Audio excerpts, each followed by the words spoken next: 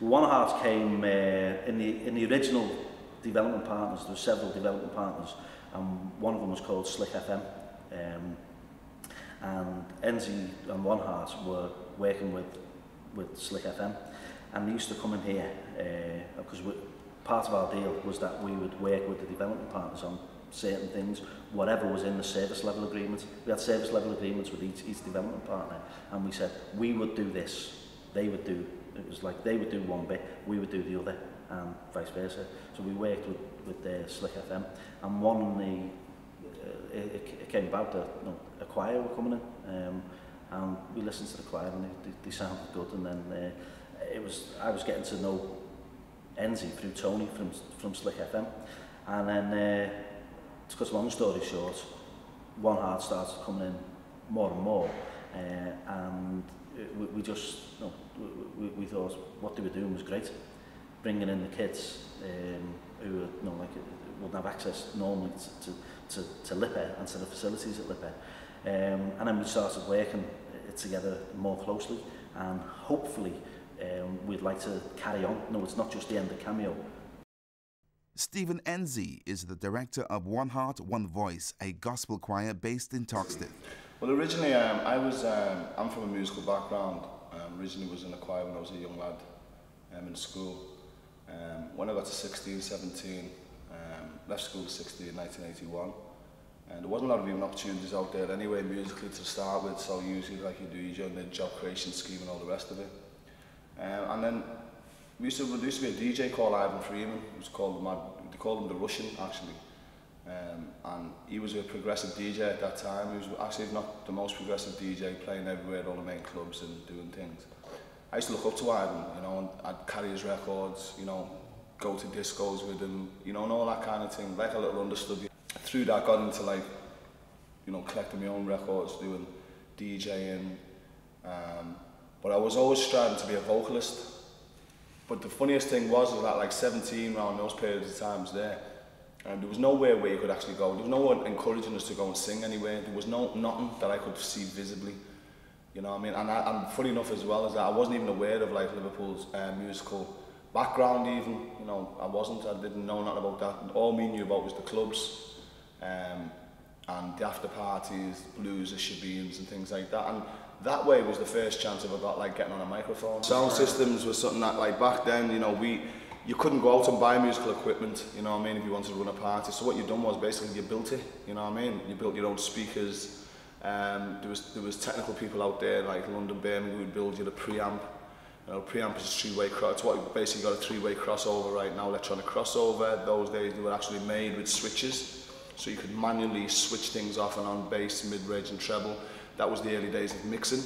Reggae, what you'd see as sound system mixing. It's where, even really and truly, if you think about it, today's mixing, what a lot of the DJs are doing actually comes from that era of time. But then I teamed up then, I was working on community radio, local community radio, TTFM, and at the local radio was Tony Mitchell. Me and Tony teamed up because we were on the radio anyway, and Tony had a connection to CAMEO and LIPA, because he was part of that infrastructure. We at the time, because we were working in radio, we wanted to set up DJ workshops. And at the time, no one was even doing DJ workshops. I think there was one DJ workshop before that, and that's what we done. We brought in local kids, and it's like the sound system, James. Basically, before they'd come in, they'd wait, and they'd either go on the mic and rare. But now you get a little 2 minutes, like a little play. But with a DJ workshop scenario, they're coming every week. They're learning new moves. We're bringing people like DJs in, even yourself. As you know, you'd come in and done one at the front line. I remember one time on Granby Street when we used to be based there. So from there, we moved on. Now, my first love is music, passionately as in vocals, you know what I mean? And although I never, I got a bit long in the tooth then, I always thought, well, I'm an MC now, I can chat lyrics and I can sing 2 songs and that, but I wouldn't mind having a project based around some singers. So me and Tony talked about it, and we worked on a project. At the time we thought we could put 14 odd singers together. We'd done an audition, got some kids together.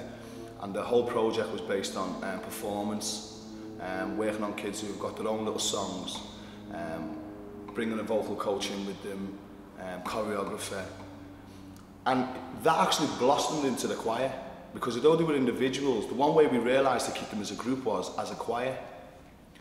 That wasn't the first, I mean, don't get me wrong, I didn't think it was going to be a choir straight away. I thought we'll get a group of kids. Just evolved that way. It evolved, you know what I mean? That's the beauty of the choir, because the choir did evolve.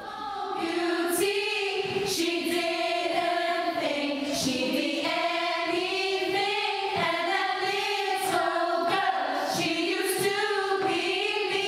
Little girl, struggling with your confidence. Little girl,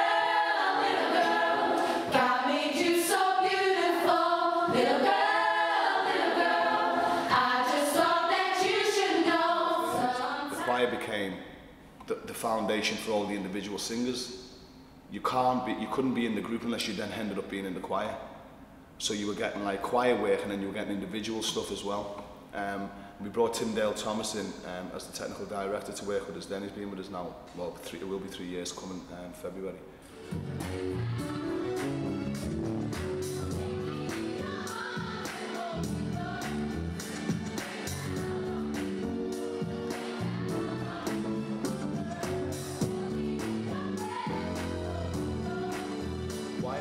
And then the individual stuff that you're working on is you're working towards their strengths, really, you know. Because as we say to the choir, we're not guaranteed anyone in this choir is going to be a superstar. Because you don't know, music is a big, vast, open, you know, thing. What we want to do is give an opening for them into the music. That way, it's like I said before, my opening was through sound systems. Their opening is to the choir. That choir has individual singers in it. They're then allowed to express themselves as singers. We give them platforms, we set up platforms for them to perform. The choirs grew from strength to strength, you know. Times in our lives, we all have pain, we all have sorrow, but if we are... When we first started out, we were based in this building through the CAMEO project and through Tony. That was the link. When you say this building? LIPA. Yeah, the Institute. You know, to us, other than that, we'd have been, you know, it was supposed to scramble around for rooms, because originally we were actually in the Methodist Centre, and it just wasn't working, you know what I mean? It just was. Basically, Tony to CAMEO, they got us in, we started working in here, and they got us in here 2 days a week. We used to be in, then I think we were in here on Thursday evening and a Saturday morning. So Thursdays was individual workshop on your individual stuff, Saturday mornings was based around the choir. And we were in here for a year, because that project run for a year with a performance. We actually then culminated in a performance at the Paul McCartney Auditorium, which is a wonderful show, I have to say. It surprised me really, because then it just shows sometimes that when you set out in something, you don't know where you're going to get.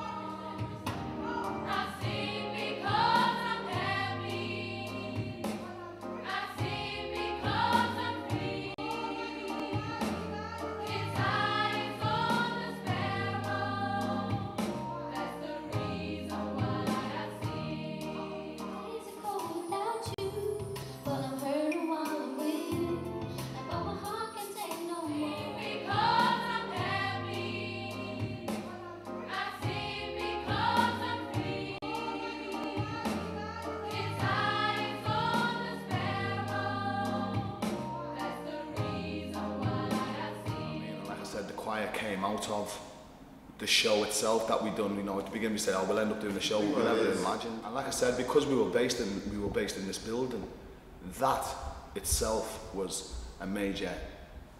It was major that made that project work. Because when the kids are turning up to a building like this, through that front door, there's a different thing going on here. You understand me?